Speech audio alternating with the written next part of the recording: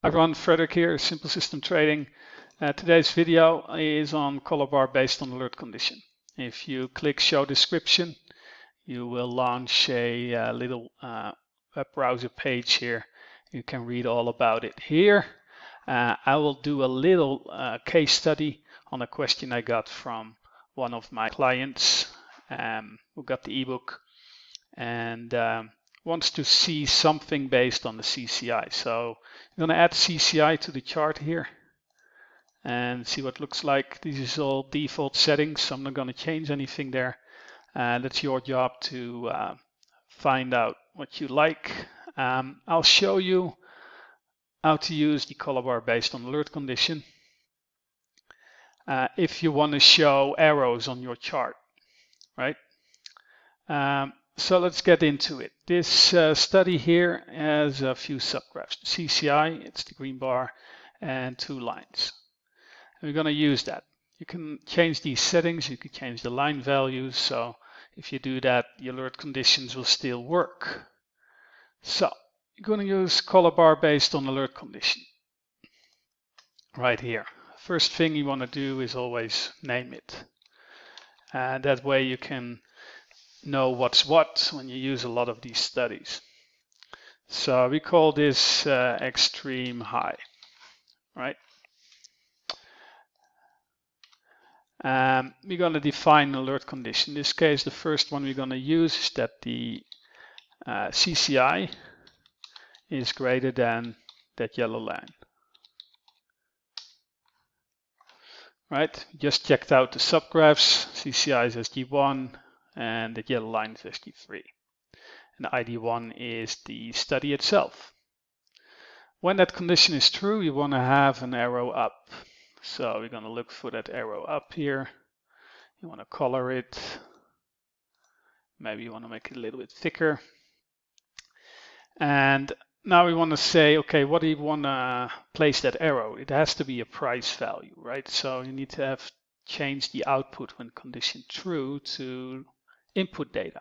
What's input data? Input data is basically a subgraph based on, in this case, the main price graph, right? Very easy.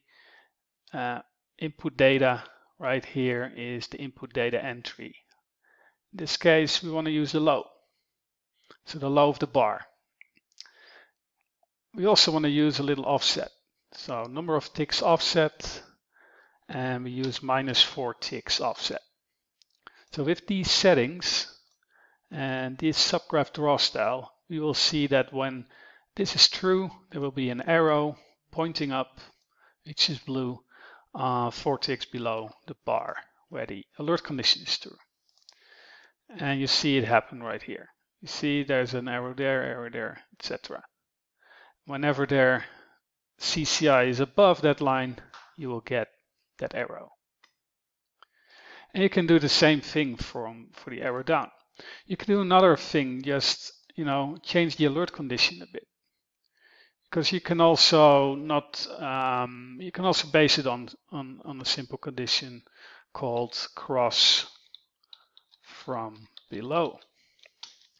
So if cross from below CCI with that yellow line,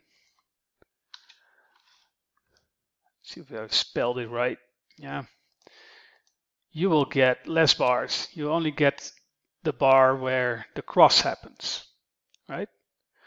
So that's way you can change your alert conditions and make it do something you really like.